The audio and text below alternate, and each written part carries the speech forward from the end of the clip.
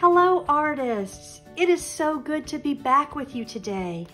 I have missed you guys. I did not get to drop a new lesson for you last week, and I think you all probably know why. Because of the tornadoes. Did you guys have the tornado come close to your house?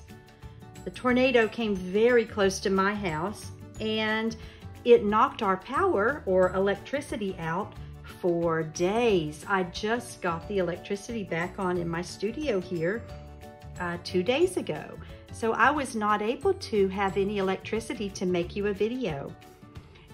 Because of that, and because of the tornado and all the damage that it caused and all of the feelings that we might be having about it, we're going to do something a little different this week.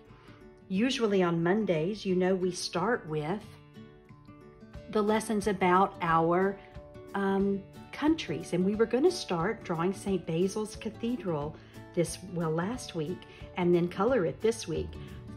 Instead, I'm going to switch up the Monday, Thursday this week, and we are going to start by drawing a tornado today.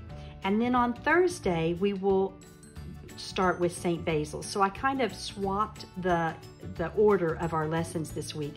And I'm going to go ahead and drop on Thursday both the last week's lesson and this week's lesson. So you can do them both this week if you want, or you can do it later on. Don't feel like you're ever getting behind on your work with me. This is for you to do whenever you want. I'm just trying to be very consistent and put lessons up on Mondays and Thursdays so you know when to check back for new stuff.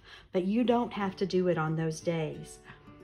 Now, I hope that all of you are well and safe after the tornado. I live in East Brainerd, and I have seen so much destruction. The tornado tore up a lot of things. It tore up a lot of homes.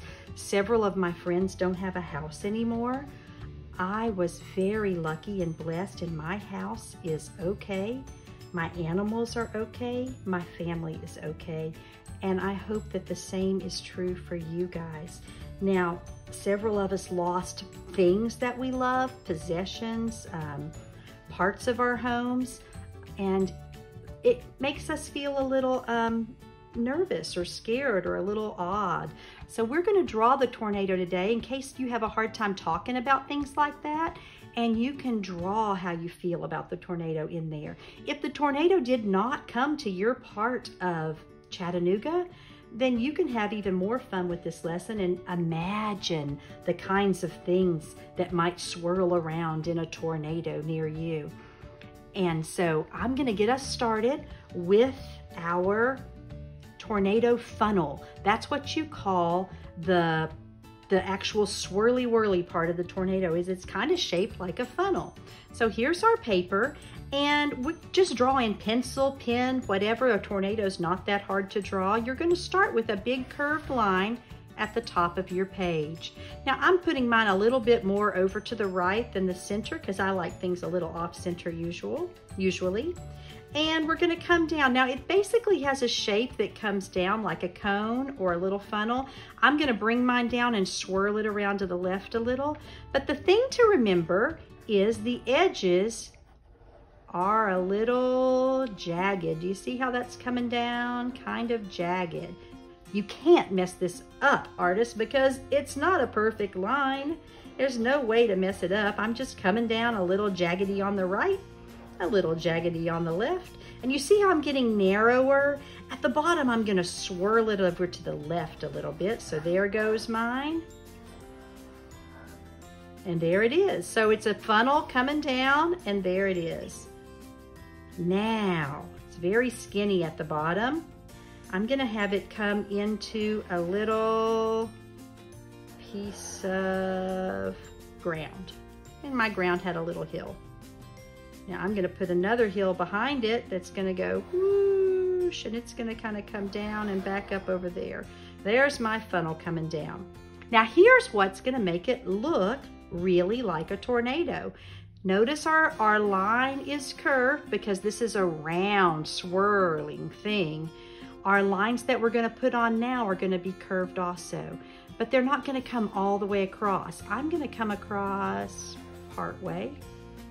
I'm gonna come across, I like to dot a little bit like there's stuff. See how it's kind of coming, you have more lines kind of coming across there. See how that makes it look like it's actually swirling a little bit? I'm gonna come off this side.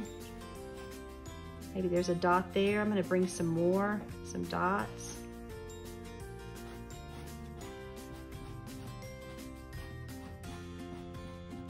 See how that's making it look kind of like it's swirling, guys? So I want you to focus on that. Get some dots and some dashes and some little, tell you what, dots and dashes are one of my favorite artist tricks. I do them a lot, and I kind of went all off the left on that. I kind of like it. I'm gonna put a few dots over here though. Maybe a few little lines. And that's showing I'm trying to make my tornado look like it's really turning. Now, when the tornado is doing that, what's making it happen is high wind, lots of winds. So the next part is, and it's kind of swirling around this funnel. So I'm thinking of the planet Saturn. You know how it has rings around it? I'm thinking that the wind will be kind of coming around it like the rings that go around the planet Saturn. I'm gonna put a little bit more stuff around the top, like that stuff is just kind of almost bursting out the top. Now I want you to think, what kinds of things might be swirling around your tornado? I'm gonna tell you some things that I saw that had been up in the tornado. I saw branches off the trees. So I'm gonna draw right here a branch from a tree, and maybe it had that little part that shoots off the side. I saw branches off the trees. I'm gonna put another branch over here. And it was kind of jagged because it just broke right off. It's crazy to see big, strong, magnificent trees that have just been uprooted right out of the ground, isn't it? But those winds that fly around are very strong. I'm gonna stop that one because it's behind the tornado now. You know what else I saw? And if you didn't see anything, if you live in an area where there is no tornado damage because the winds didn't get that high by you, fabulous. You can imagine and draw whatever you want, okay? I'm going to draw what I saw plus some imaginary stuff, but I saw a car that had gotten picked up from one place and moved to another place, and it was sitting straight up regular, but it was in the middle of the roundabout in the road. So I'm gonna put a little car right here because I think it got beat up in the tornado. There's its wheels, and it had kind of gotten picked up. All the windows were broken out. Isn't that crazy how the wind just blew so hard it blew that out? And there's the car, and let's put some headlights on it. And I'm gonna put some little action lines. See how that makes it look like it's flying a little bit? And you guys know how I like dots, so I'm gonna put a few dots. Makes it look even more action-y, I think. You know what else I saw was windows, like roofs got blown off, right? So we saw roof pieces and shingles. Maybe you saw some little shingles flying around, or you see them laying on the ground after. Where did you guys hide out during the tornado? We went down to our basement. My 2 dogs, my cat, my 3 children, and my husband and I, we all went down to the basement and we sat under the stairs and we sang songs during the tornado. What did you do? Or were you asleep and didn't even know it was coming? You know that happens. I slept through a tornado one year. I guess it was back in 1990. My daughter was little, 3, so she was born in 98, maybe 2001 or something. I don't remember exactly when it was, but it was very close to my house. It blew part of my roof off.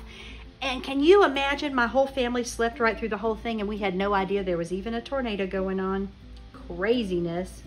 Miss Strickler sleeps like a baby or like a rock. I don't wake up very easily. But this one, I knew it was coming and I was watching for it, so we all went to the basement. A window. I saw windows in trees, so I think a window blew off the side of a house and was in the tree. So before that, it was probably flying around in this funnel, and then it got stuck over into a tree. So you guys can draw anything that you want. I'm thinking that, I don't know about you guys, but I don't always leave my house very neat. I often leave my bicycle out.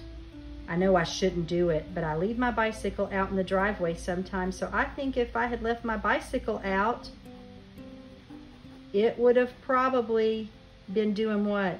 Swirling around in that tornado, wouldn't it? So I'm gonna pretend like I left my bicycle out, because I want you guys to see you can draw anything you want swirling around in your tornado. I'm gonna stick with the car I saw, the imaginary bicycle, shingles, trees, windows. If you weren't in there, you can imagine anything in the tornado. You could even just draw all your favorite toys swirling around in a tornado.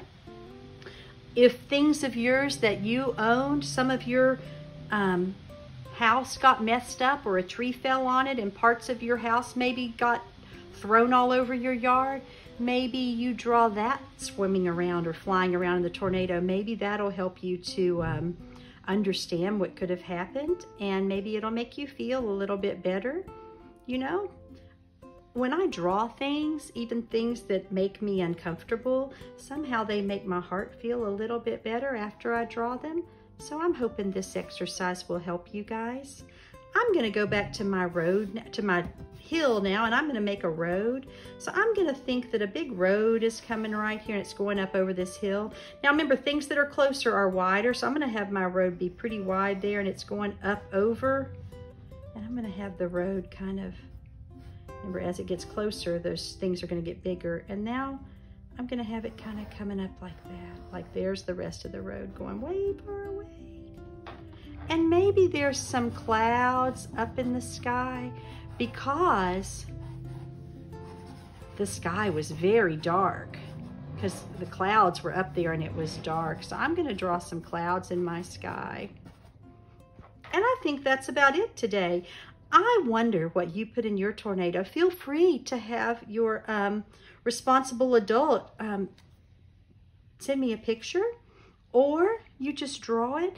I kind of like mine black and white today, but feel free to color it with crayons or colored pencils or markers or whatever you want. But I hope now you know how to draw a funnel. You know how to make things look like they're curving in space as they go around that funnel. You know how to make action lines, kind of like the rings of Saturn. You've learned how to make some dots to kind of show a little advanced graphic technique. And then we've drawn some things swirling around. I hope this has helped you to make sense of the tornado and how you feel about it. And then don't forget to come back on Thursday when we will start St. Basil's Cathedral. That is that one that almost looks like it has Hershey kisses on top of the buildings in Russia. It's beautiful, and I cannot wait to show it to you. I hope you guys are safe and well.